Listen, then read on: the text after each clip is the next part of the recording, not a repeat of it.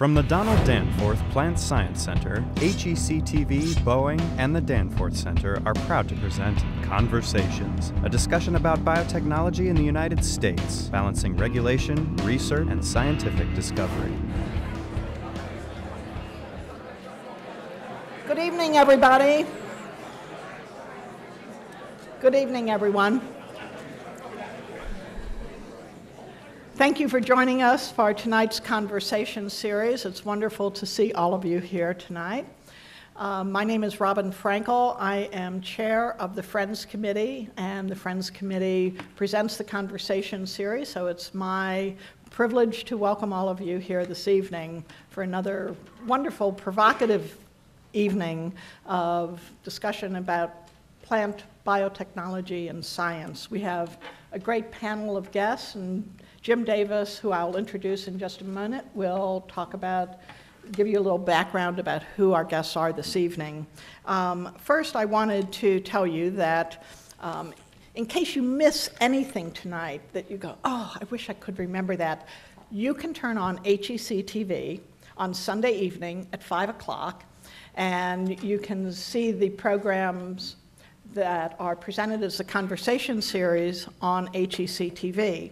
And let me give you the channels. So that's 5 o'clock. So if you're a Charter cable customer, that's channel 26. And if you live in the St. Louis city, that would be channel 99 for AT&T Universe customers. So in addition to tonight's presentation on HEC-TV, all of the conversation series are presented on HEC-TV, and they're always 5 o'clock on Sunday evenings, so be sure to tune in. As far as questions and answers, there were cards as you entered the auditorium, and we hope that if you picked one up, you'll write your question on that, and there will be people circulating who will collect those questions. If we have time, after the questions that are handed in, we will be able to take questions from the audience, and raise your hand so that someone with a microphone can find you, so that when you ask your question, we will be able to hear what that is.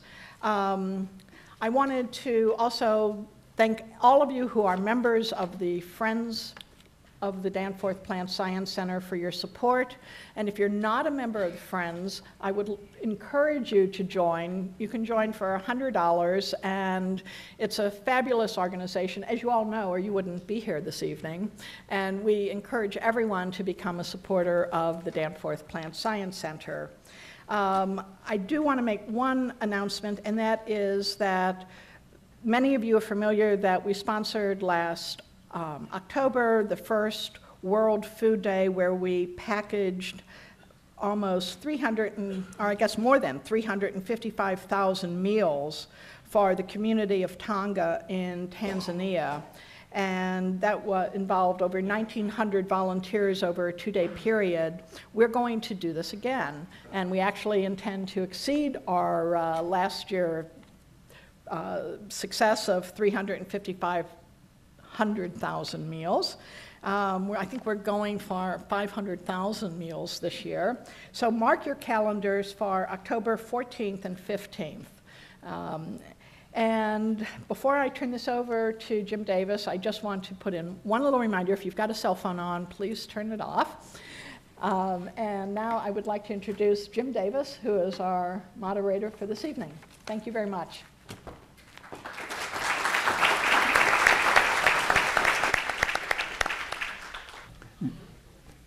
The Biotechnology Industry Organization, which is an advocacy group. I'm a political scientist, and I might have called it a lobbying group. But be that as it may, BIO represents over 1,200 organizations involved with biotechnology, companies, startups, big companies, universities, think tanks, probably some not-for-profits, and others with an interest in biotechnology. In his former life, Jim was a politician with a lengthy political career. Most recently, from 1993 to, I think, 2005, he was in the U.S. House of Representatives representing a district from Pennsylvania.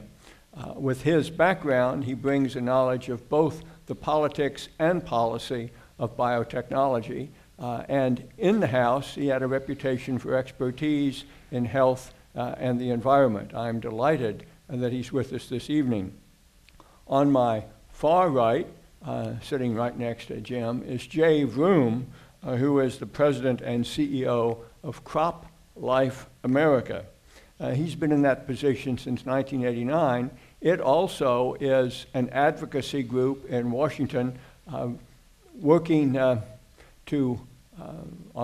focused on public policy, regulation, litigation, advocacy around the issues related to what the invitation calls crop protection tools, but what we might think of as a variety of chemical means that people in agriculture use to protect their crops.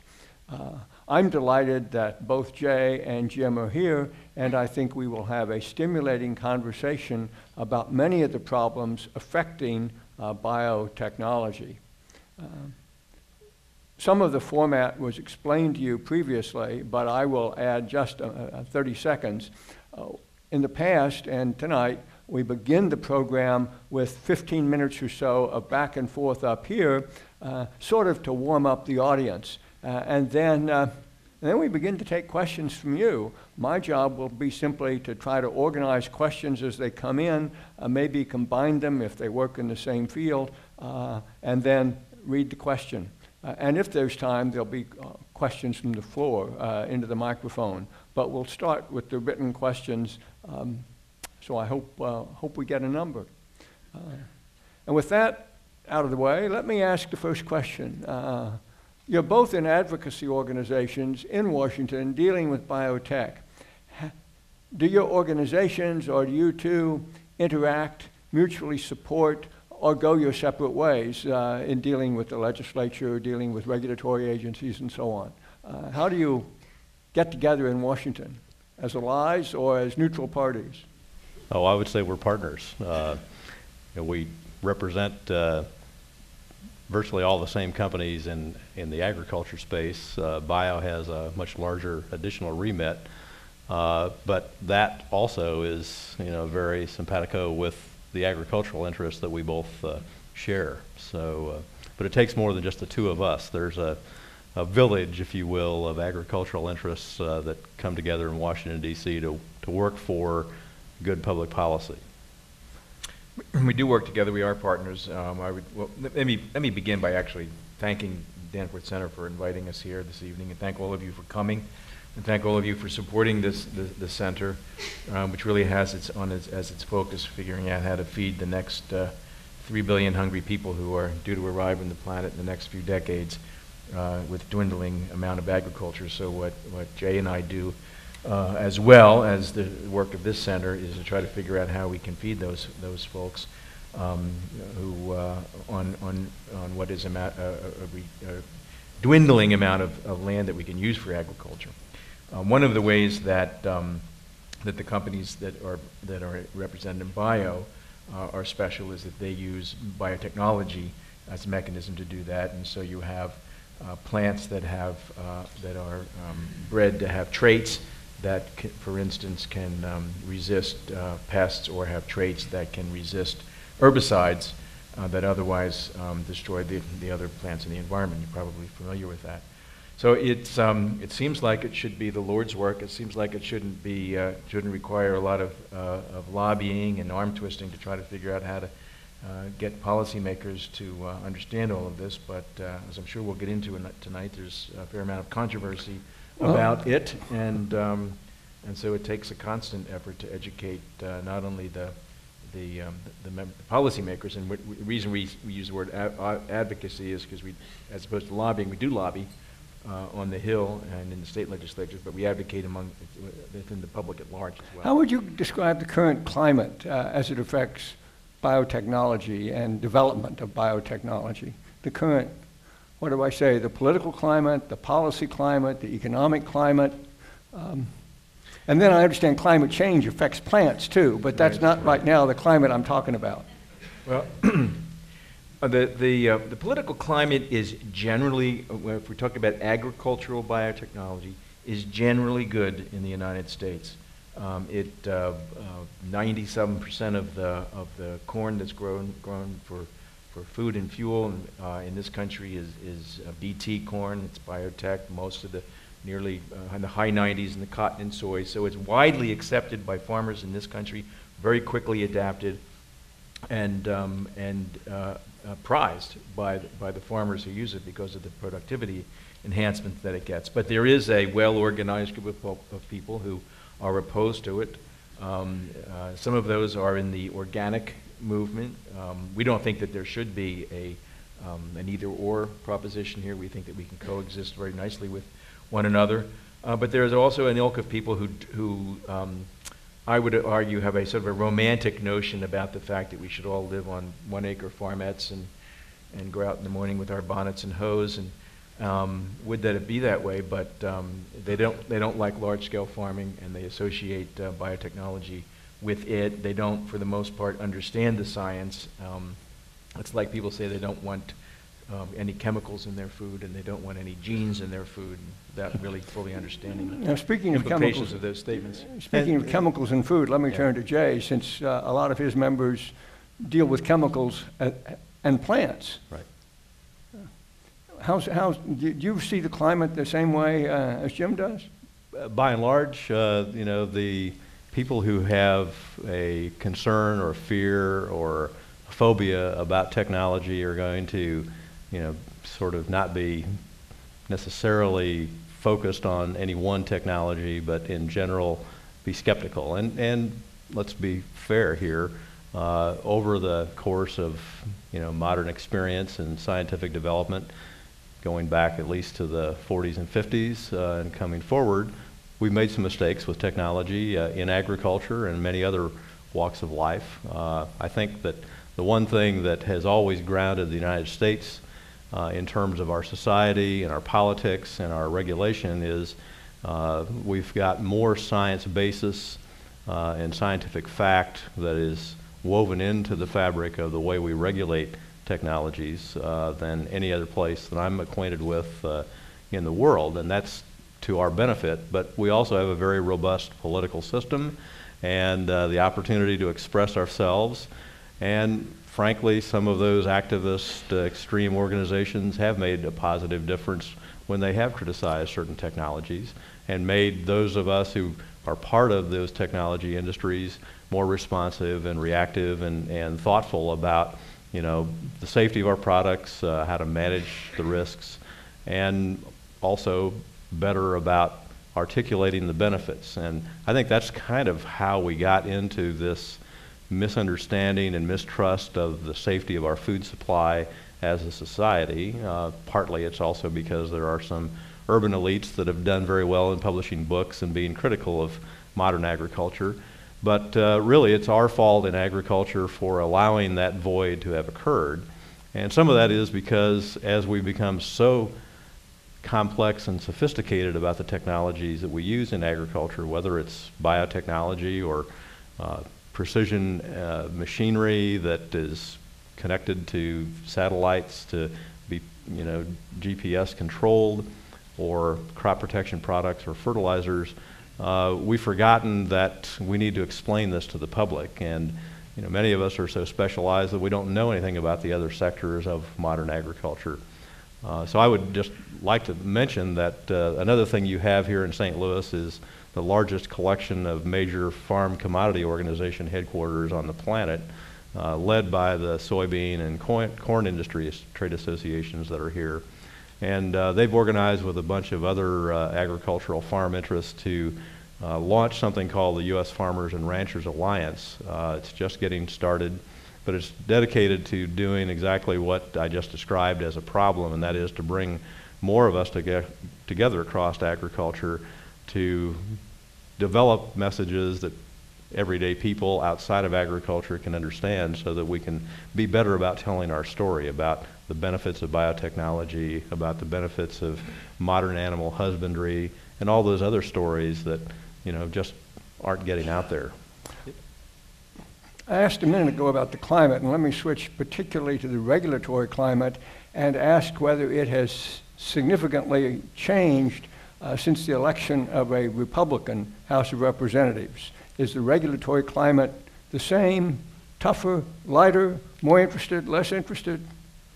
Well, it's been pretty quick. It's been a fairly short amount of time since the Congress took the oath of office in early January. So, and of course, the regulatory side, to be sort of precise, is done at the executive branch of government, which is within the Obama administration. But it's overseen by congressional committees. It's overseen by congressional. So I would say a very good sign from our point of view has been that there is a case that was just settled, and it has to do with Roundup Ready alfalfa. Alfalfa that Monsanto had the technology, and a company called FGI developed the seeds using that technology, and it's an alfalfa that can be grown, and because it is resistant to glyphosate, the herbicide, farmers can plant it, and then they can spray it with that herbicide, and will kill all the weeds. They don't have to till the ground and have the soil run off and all of that. The alfalfa is not harmed by that. In July 14th of 2005, the U.S. Department of Agriculture did an environmental assessment, and they said that this product did not pose a threat of any kind to the environment. 9 months later, a suit was filed by a group of environmentalists. So it started it was approved in July of 2005. In February of 2007, a court ruled that, in fact, the U.S. Department of Agriculture should have done not just an environmental assessment, but a full-scale environmental impact statement, which USDA had already decided wasn't necessary. So they did that. It took them 2 more years, 2.5, almost 3 more years. They accepted 244,000 comments. Finally, they issued their full environmental impact statement in 2009, so now over 4 years have gone by. And then another year went by for everybody to take a look at that. And just last December, they decided that actually there is no adverse effect, no increased weediness, no difference in compositional or nutritional qualities. It's not toxic. The herbicide is less environmentally adverse than any other, no effect on human health, no effect on soils, climate, air quality, or water. And that is an example where the regulatory process, in our view, has been perverted by groups who really are opposed to the technology as a whole. So we think that, and one of the things that we were able to bring to bear with the new Congress is that the Republican chairman of the Ag Committee held an informal hearing and brought the secretary in to hear a whole group of congressmen, Republicans and Democrats, say, you really need to approve this and let these farmers get back to what they were doing. So we're very focused on trying to figure out how do we be good stewards of the environment, which we want to do? How do we have a regulatory process that does, in fact, look at all of the pertinent environmental questions, but isn't one that can be abused just to slow the process down for the sake of slowing the process down? So to your question, Jim, the climate has changed in terms of a lot of rhetoric since the elections. Some actions have changed. The Roundup Ready alfalfa decision that Jim mentioned being one example. Another one following almost immediately after that, was a decision to approve amylase corn improved by biotechnology that is a plant variety now that will improve corn's performance in ethanol plants. But now that action was argued against by a lot of food companies, yes. millers, cornmeal people, right. And it's still food safe, but I brought in a description because I thought it was pretty dramatic. See if I can. The millers warned that if the industrial corn cross-pollinated or mixed with corn used for food, it could lead to crumbly corn chips, soggy cereal, loaves of bread with soupy centers, and corn dogs with inadequate coatings. They were really upset. Yeah, this is a real crisis in the making, right? So, but it is a great example of how there are always going to be some give and take on some of these decisions, However, we know that agriculture and farmers in particular have had experience in managing these kinds of crops to keep them separate. And again, because there's no safety question involved here, it's a matter of quality. But the opportunity to have an improved corn variety that will enhance farmers' ability to participate in the ethanol market. Some of you, how many of you notice when you fill up your cars whether ethanol is part of the component? That's an environmental benefit, okay? Because it improves the emissions of your car to satisfy other things that society wants to accomplish as we drive our automobiles. And agriculture has been delivering, this environmental solution through ethanol additives to your gasoline. And we need to be better about articulating that that's an environmental benefit that farmers are delivering. And last year, 38% of the corn that farmers grew in the United States of America went into ethanol plants. It's a tremendous increase. It was only 7% of the U.S. corn crop in 2001. And again, so that was accomplished during a period of time when biotechnology was helping farmers improve corn yields. But now with amylase as another tool, we can target and even be better about delivering even more ethanol at probably cheaper prices and be more competitive and have the environmental benefit. All of that coming straight from the farm, but with good technology. But if corn is used increasingly for ethanol, what will that do to the price of corn in foodstuffs? Won't that go up? That's one question. The second question is, if it takes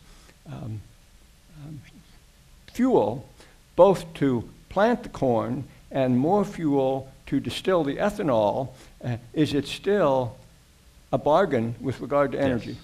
So another story about ethanol is that not only when you make ethanol do you have that fuel additive, but you have what are called distillers dried grains, which are the leftover meal, and that is a very good feed source. So we're still making food out of this process of making ethanol, and the improvement in terms of the gallons of ethanol that are made from a bushel of corn and an acre of corn have been improved massively to the point where it is a very positive BTU up benefit in terms of man's net energy yield, if you will.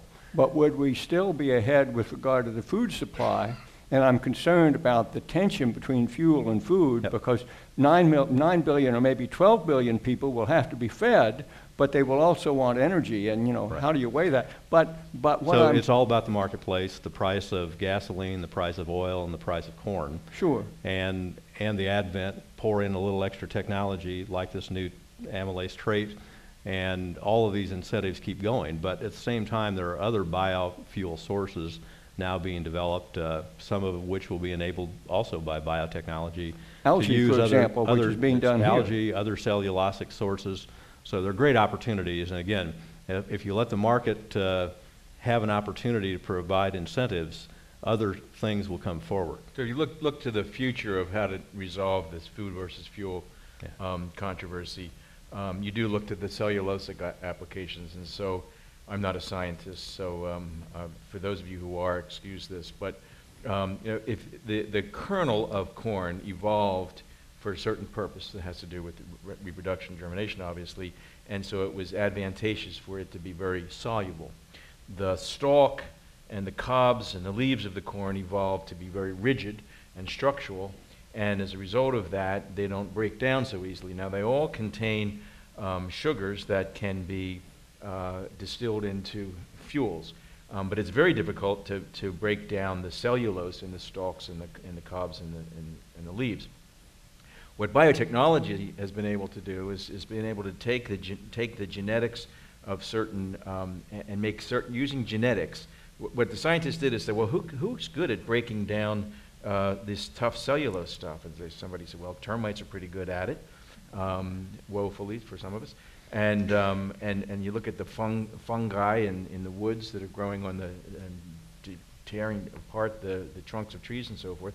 And looking into those genetics, able to use the information within those genetics to make enzymes that can break down the cellulose and turn it into sugar to distill into fuel. And so that's, those are among the next phases in many of the ethanol plants that are, that as we move into the ability to do that, I think we eventually will be moving towards the cellulose, and it's not only in corn byproducts, but in wood chips and a whole variety of switchgrass and so forth. If I can add an editorial comment here, that Sure. so to look at this from the 50,000-foot level from a biotechnology point of view, all of the information on the planet Earth is in DNA.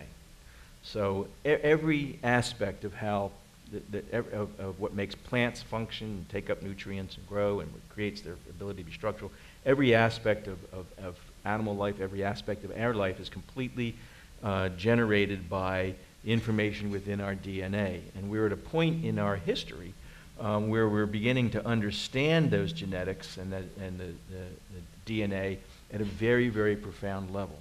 And now we have the ability to use that information, for instance, to say, well, if someone inherits a genetic mutation that causes a terrible disease, can we use what we understand about genetics to treat that disease? Can we use what we know about genetics to create new and advanced foods and new and advanced fuels and solve a lot of human problems that have been causing tremendous human suffering for all of our existence?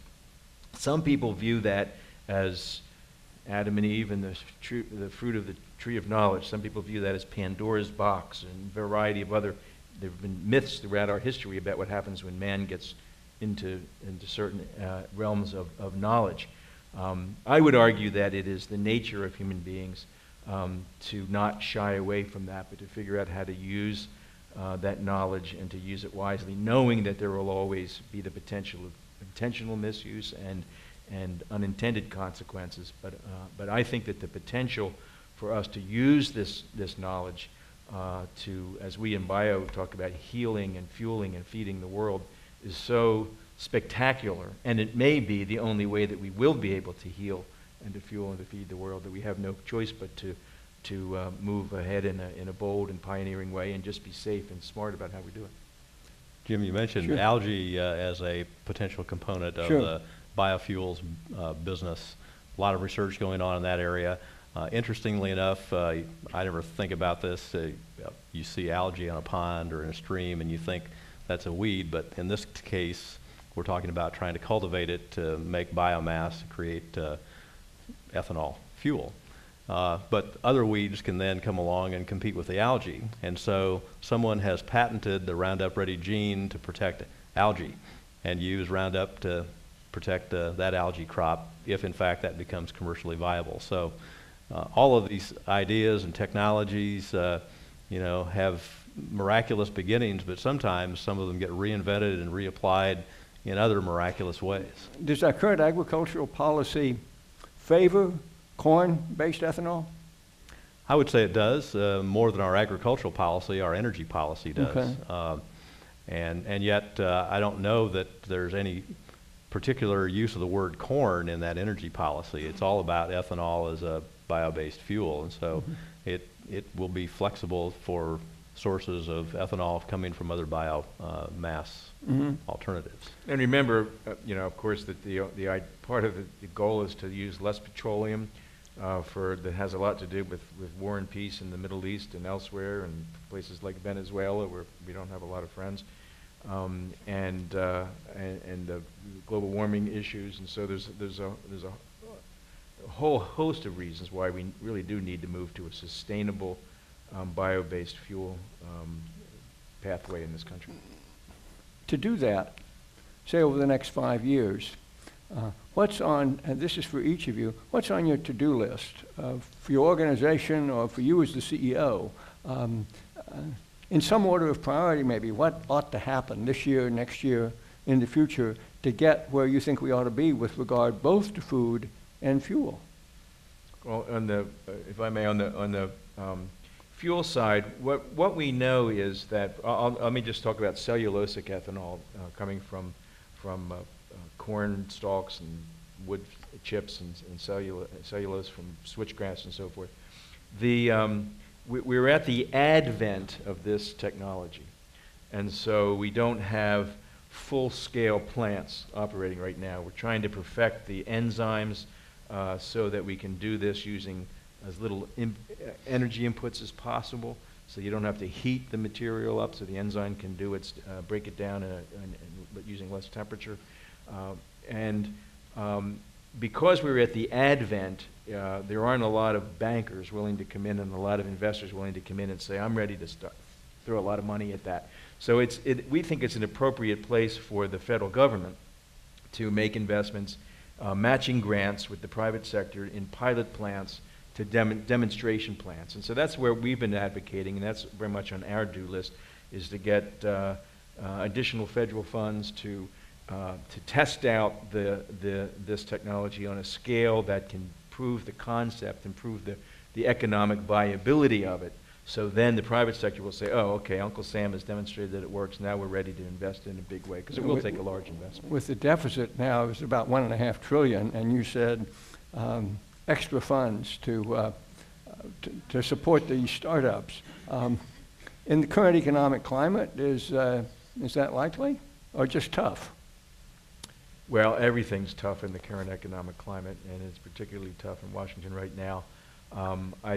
There are decisions that have to be made, priority decisions, and some of them involve shifting funds from very diverse functions into other functions. Some of them just need to involve taking a look at what we're doing in the energy side, and of course, that's you know, what politics is basically. How you resolve issues without shooting each other, at least for the most part. And so, you know, we have debates about, do you put more money into trying to clean coal, or do you put more money into solar, or do you put more money into wind, or do you put more money into cellulosic ethanol? And those are very complicated decisions that have to be made by smart people, and believe it or not, there are a few of them in Washington. Of course, we're both here. So Washington is in trouble for the next 24 hours, right? At least. Well, so that's a great question, Jim, and your answer, Jim, is spot on.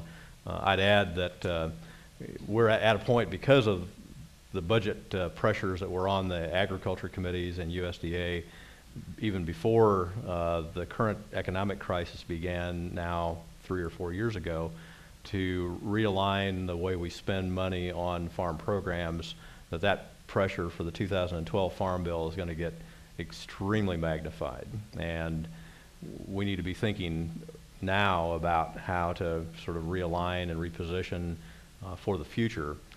And one of the aspects that's been a tremendous miracle, but again not very well articulated by us in agriculture, is the accomplishment of the American farmer in selling food for export.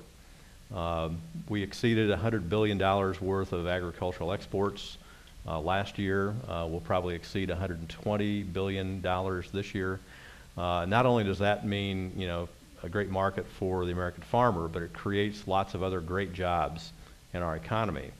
And yet we have some pending trade agreements that the Congress hasn't ratified, particularly for Colombia, Korea, and Panama. That are going to be great opportunities for continued growth of agricultural exports and opportunities for the American farmer to capitalize on that, not only for his benefit, but his or her benefit. We have a lot of lady farmers in the United States, but also, you know, the longshoremen that load the ships, the workers in soybean plants that process soybeans into meal and oil for export. Many thousands and tens of thousands of great jobs from exports.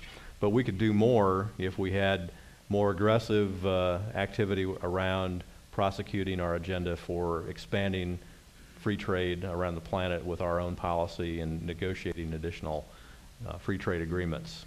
So that would be one of my to-do list items right now through the next 4 or 5 years. That response is a good lead-in to a question I got from 2 people. Since you mentioned free trade, what's the likelihood that tariffs on ethanol imports from Brazil being lowered? I'll defer to Jim. Well, here's how it works in Washington. I have no idea. but my executive vice president for food and agriculture is going like this. So I have to tell you that I think it's unlikely that the tariffs will go down. Well, you know, I agree with that, and I don't know anything about the subject, but I think it's unlikely too. So the government supports ethanol by way of waiving a certain amount of the federal excise tax that you otherwise would pay on that gallon of ethanol when you buy a gallon of gasoline. That's 10% or whatever of your total gallon. And that's worth, today I think the waiver is about 45 cents a gallon on the ethanol component. They also have about a 50 cent a gallon tariff on imported ethanol. And so the combination of those two create an advantage for domestically produced ethanol serving the U.S. marketplace. The excise tax waiver used to be over 50 cents. It's now under 50 cents. That was partly a compromise that got effected between Republicans and Democrats in the Congress a year ago. And so there's give and take.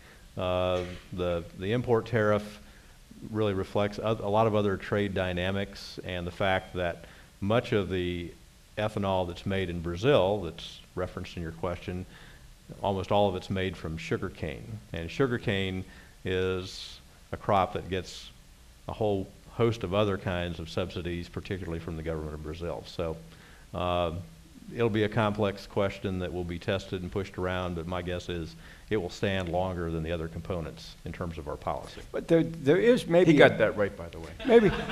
Maybe there is a bit of inconsistency between importing as much oil as we do, but putting a tariff on imported ethanol. Washington is a yes, I know. marvelous place of contradictory thoughts and policies. And what wasn't it Emerson who said, a foolish consistency is the hobgoblin of little minds? Let me shift ground here. We've talked about being better about telling our story when it comes to the benefits of biotechnology. What can we do as ordinary citizens to help? Now, I don't understand the question because there's not a single ordinary citizen in this room. You're all friends of the Plant Science Center. But be that as it may, the question is, what can we do to help?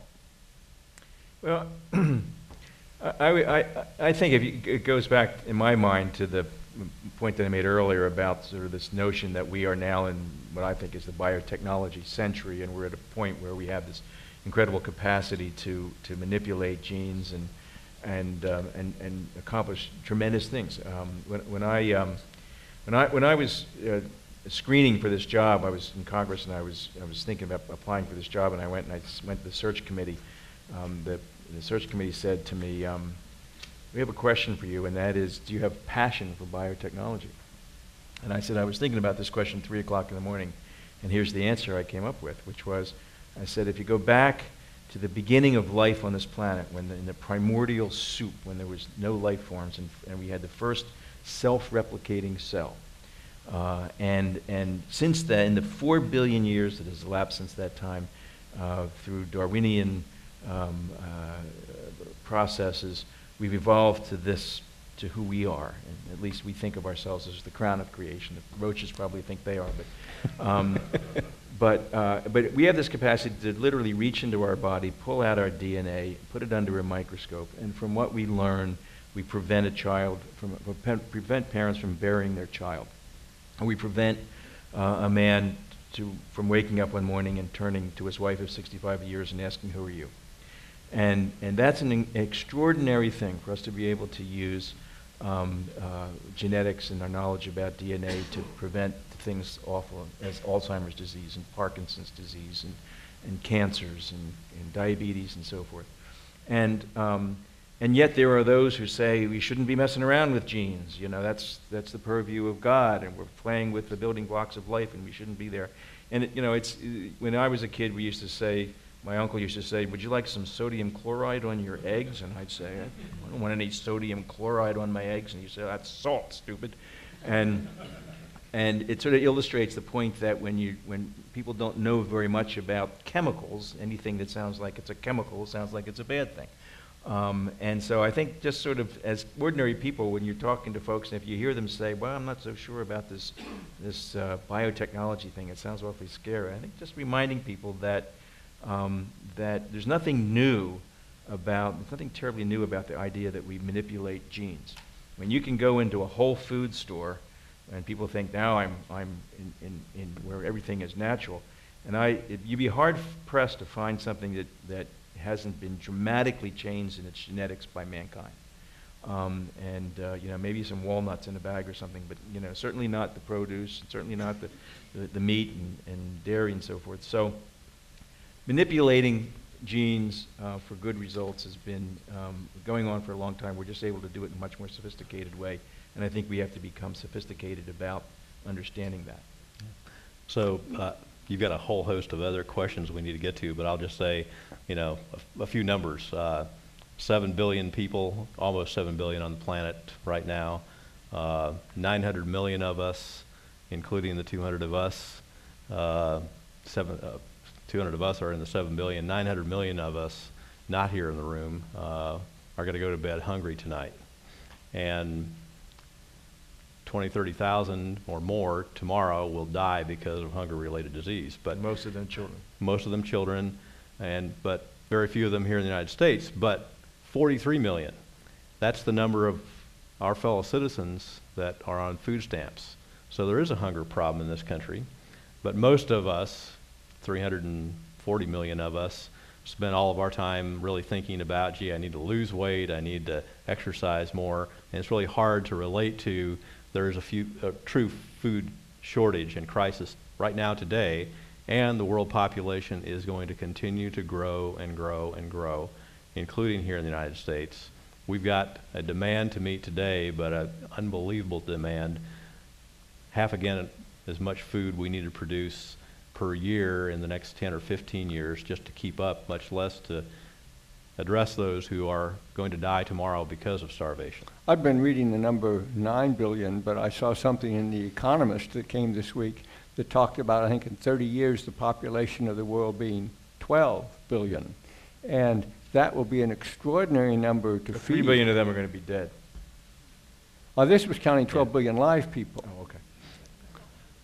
Okay. You have a sense of humor. Very dark humor. But now, we're talking about manipulating genes, changing the genetic structure of plants. This question, how do we control the cross-pollination of the high-tech seeds with other crops? Well, there's a tremendous amount of science out there that got started long before our ability to apply recombinant DNA kinds of technologies using modern gene guns and the rest. Plant breeders have been working at this for, way over 100 years, and that cumulative knowledge adds to the ability of then modern plant breeders to manage gene flow. So it's not something we just started in the last 10 or 20 years. There's a tremendous amount of knowledge passed down and being built upon every day. So I mean, here's the thing is you can't 100%. And so we have to be honest about that. The fact of the matter is that if you have BT corn, BT, for those of you, probably in this part of the world, everybody knows what this is, but Bacillus thuringiensis is a bacterium that the organic farmers figured out that when you spray this bacterium on your plants, the certain insects like the corn borer, when they bite the plant and that bacteria is in it, there's a protein that bacteria makes that causes the gut of the worm to perforate and it dies. And what companies like Monsanto did is figure out exactly what the genetic sequence in that bacterium is that produces that protein. They inserted it into the genome, the genetic sequence of corn, and then now when the worm bites the root of the corn, that protein's already in the corn and the worm dies. And we've been using it for decades now, and there's no environmental issues concerned with it, no human health concerns, no animal health concerns, no environmental concerns whatsoever. But given the fact that pollen blows, there is very, very tiny percentage of pollen that actually, if someone down the road is growing organic corn, that pollen could enter into that germ there. And so you have what's called low-level presence of the genetically altered pollen. So what's important is to understand it. If that in fact, if having 100% Bt corn poses no health issues, then having some tiny, infinitesimal, small, low presence in an organic product, for instance, causes no issue. But what's happened is that many in the organic movement have made that sort of a line that they want to draw.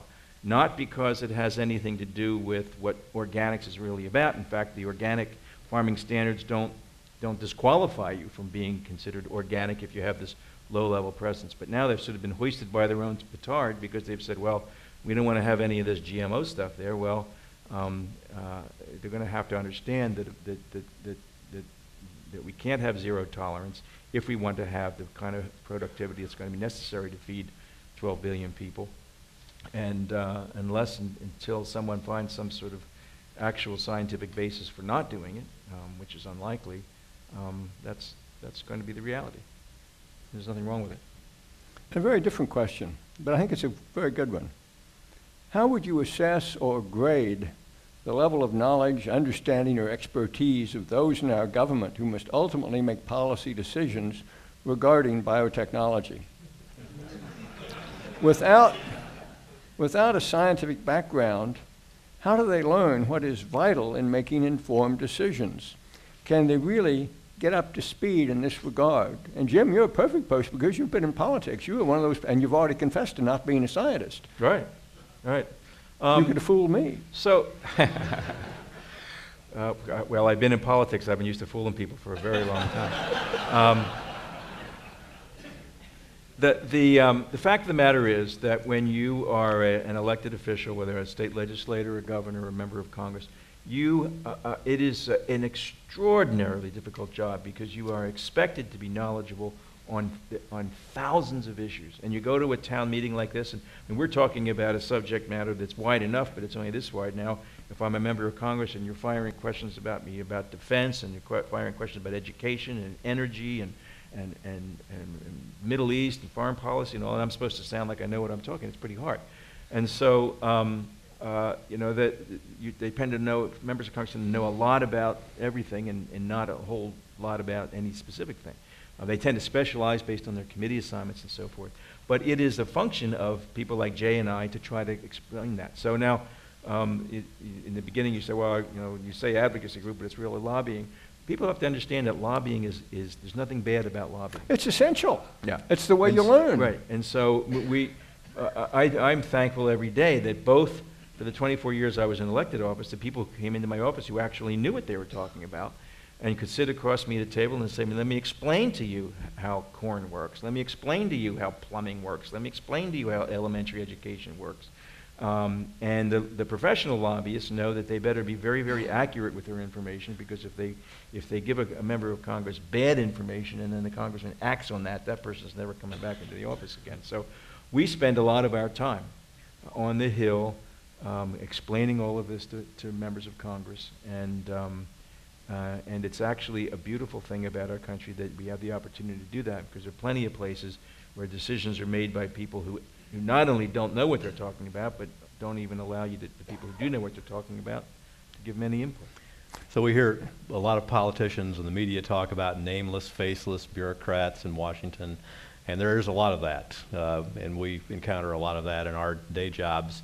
But the truth is that certainly in agriculture, at U.S. Department of Agriculture, at FDA, USDA, EPA, there are some world-class scientists, career staff that are hardworking, knowledgeable bureaucrats, and they span the comings and goings of politicians, and they're the experts that help provide that continuity. Sharon was in that role in government as one of those scientific experts before you joined Bio. So there are a phenomenal array of great experts that work in government and don't get the thanks and credit that they deserve to help support this process. I think that's crucially important, and I'm delighted you made that point, because there are a lot of able, smart, energetic public servants. Yes. You use the word bureaucrat, and it has the same unfortunate connotation that lobbyist does. Right. You get a sense of Congress as the country, Washington is full of bureaucrats and lobbyists, and you sort of hold your head. But in fact, we couldn't get along without those public servants, and Congress couldn't get along without those advocates. You know, it's interesting. Some members of Congress vote the wrong way because they just don't know any better. Sometimes members of Congress vote the wrong way. They know better, but they don't think that you know better. And, you know, I always thought that was, people always asked me when I was in Congress, are you supposed to do what you think is right or what you think your constituents want you to do? And I always said, I'm supposed to do what I think they would want me to do if they knew what I knew. And just get you out of any problem.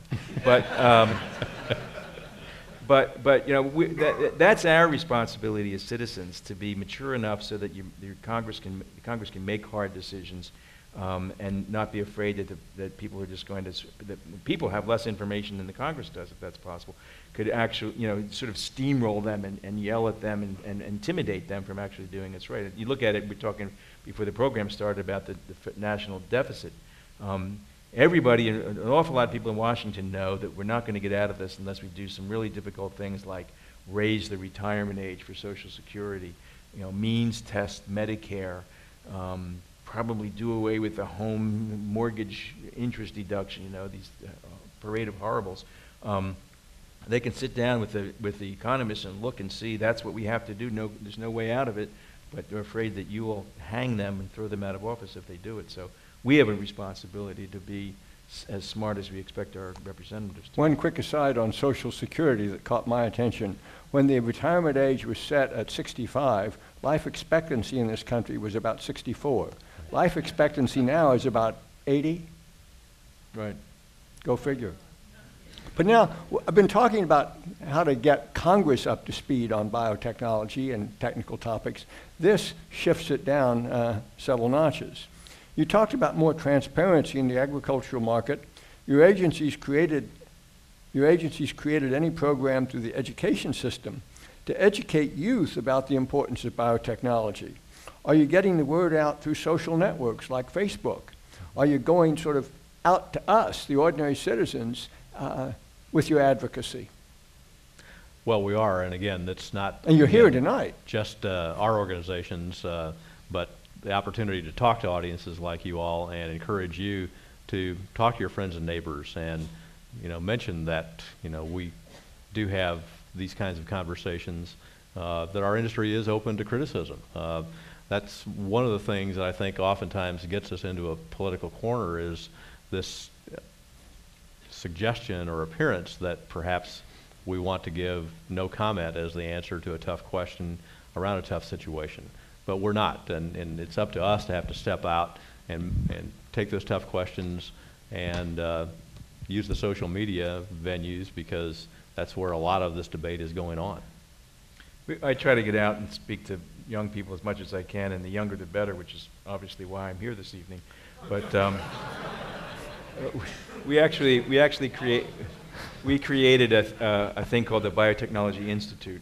And the Biotechnology Institute exists for the purpose of trying to stimulate young people in the middle school and high school levels to get involved in science, and specifically to get involved in biotechnology. We do have a thing called the BioGenius, which has a G-E-N-E in it, award, where we have competitions in high schools, and then we bring them all out to our annual convention, a whole bunch of them, and give them awards. We have a program called Scientists in the Classroom. In fact, I was just out at Monsanto today, and trying to interest, and I think successfully interesting, and get the ag industry to support scientists in the classroom in a variety of places. So there's a lot to do there. We do have websites. We have, we're using social media. What are they? No, I mean, our websites are iambiotech.com and ybiotech.com, and so yeah, we're doing our best in that regard. I've been told we have one more question, so This is a broad one and about a topic we haven't gotten much into, except we talked about Brazil and sugarcane. How is biotechnology impacting Africa, Europe, Latin America, and the Middle East? 25 words or less. Yes. Very well. In Europe, there has long been a resistance to biotechnology agriculture. There is a variety of reasons for that. One of them is that they had the whole mad cow thing there, and so there was a general distrust of particularly agricultural regulatory agencies. There is a level of protectionism there where they just didn't want to compete with American exporters. And the green parties are much stronger there, and so they tend to operate on a precautionary principle in Europe, which is not that something is innocent, as technology is innocent until proven guilty, but it's guilty until proven innocent, which you can't always do. So we've had some struggles, and we've had to fight those struggles out in World Trade Organizations to get the Europeans to accept our products. Most of the individual farmers who use biotechnology are in the developing world. I mean, obviously we have huge farms here, but we have lots and lots of small farmers around the world who are using them because they know how much they lose of their crops from pests, for instance, and so they're interested in expanding their productivity. Certainly China and India are taking it up very well. So is most of Latin America, but it's really not enough in Africa yet, and part of that, frankly, is because a lot of the Europeans have a way of dissuading the Africans from using these technologies. Yeah. Jay? So I would agree. One of our member companies has Swiss headquarters. When they decided to expand and actually develop a new biotechnology research center for agriculture, the Swiss environment was such that they decided to build that plant research center across the border in France. And within the last 2 years, they moved all those operations to North Carolina. Just to show you the kind of governmental resistance to the acceptance of biotechnology for agriculture that still exists in Europe, even though all the while we both hear from European government leaders asking us, how can we undo the problems that we've created in terms of public perception, because they now see that European farmers are falling way behind in terms of productivity because of the lack of access to all of this technology. My wife Jamie and I had the opportunity to spend some time on a development project in Africa this past August, and in Malawi saw some of the great work that Monsanto is doing in introducing hybrid corn technology, and how rapidly adapted and adopted those opportunities are in terms of using that technology, but not biotechnology improved corn, because most of these African nations, as Jim just said, are fearful of the fact that their opportunity to export some fruits and vegetables off-season into Europe could be threatened because of those trade concerns that Europe keeps extrapolating and pushing out against other suppliers. So it is a concern, but when you look at what's happening finally in Africa, thanks in large part to the Alliance for a Green Revolution in Africa that's supported in large part by the Rockefeller and Gates Foundation, I think we see some hope in helping move subsistence farmers up to a more stable productivity, and maybe in the decades ahead, modern agriculture really getting into place in those kinds of agricultural environments. But again, it's an opportunity for all of you to be advocates for your friends and neighbors to tell this story, because you have the credibility as being interested parties, friends and neighbors, family members, to tell about the miracle of modern agriculture. So. One quick addition, if I could. One of the things that I'm hopeful might change in Europe, the Europeans, because they have such an environmental sensitivities, are very, very concerned about global warming, much so than we citizens are in the United States. And as we get to the point, and I'm convinced that we will, where we're more and more using biomass and biofuels, plant-based fuels for energy, one of the things that will have to happen is that we'll have to consistently genetically enhance those plants so that they grow more densely and produce more fuel. And so that Europeans may find themselves in a bit of a conundrum where they say, well, if we really want to be responsible in terms of reducing our use of fossil fuels, and we really want to use biofuels, and now the scientists tell us we need to genetically enhance those plants in order to get the maximum potential out of that, they may realize, oh, well, maybe it's not such a bad idea. Or they may import ethanol from Brazil. They may. Thank you both very much. This has been a splendid conversation. Thank you.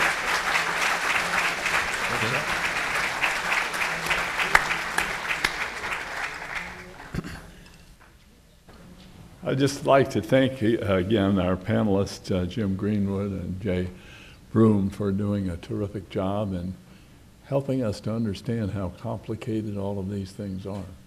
Thank you all very much. And thanks to Jim Davis for, as usual, doing a terrific job of getting the conversation going. And Jim knows more about more things than any of us could ever learn, I think. And finally, I'd like to thank Boeing for sponsoring these conversation series. It's been a wonderful contribution to us and I think to St. Louis. Thank you all so much.